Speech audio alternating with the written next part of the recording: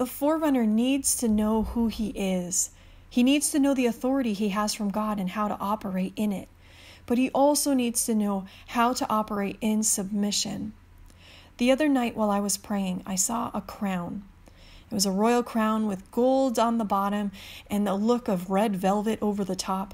But in the center of the crown was a flame rising up from it.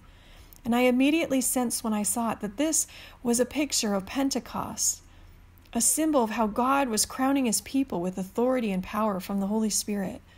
But no sooner did I see that I remembered the 24 elders in heaven throwing their own crowns down at the feet of Jesus, worshiping him, giving honor to the one who is worthy, the King of Kings.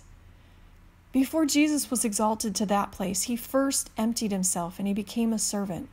And as he lived his days on earth, he did nothing independently, but he only did what he saw his Father doing. And he even humbled himself by becoming obedient to the point of death on a cross.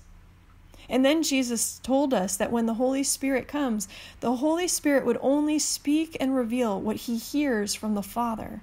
And the Holy Spirit seeks to glorify Jesus on the earth. And then we see the Father giving Jesus the name above all other names, exalting him above everything in heaven, on earth, and under the earth. So even within the Godhead, we see a perfect example of what authority and submission looks like. Submission is seeking to honor another above yourself. It's choosing to quietly let someone else take the wheel.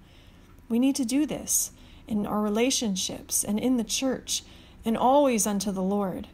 Imagine what the church would look like if we reflected his nature in this way as we should. It would be glorious, just like the Godhead is glorious. Forerunner, today I challenge you, examine your relationships. Are there any where God is asking you to take a position of submission? Is he asking you to show a particular person in your life honor? Is there any situation where he's wanting you to give up control? Then I challenge you to examine what you know is your assignment or calling from the Lord. Is there anything you need to submit to him? Is there anything you're trying to make happen independent of him? If so, cast it again down at his feet. Let's pray today that the people of God would look to Jesus as our great example and follow in his way of humility.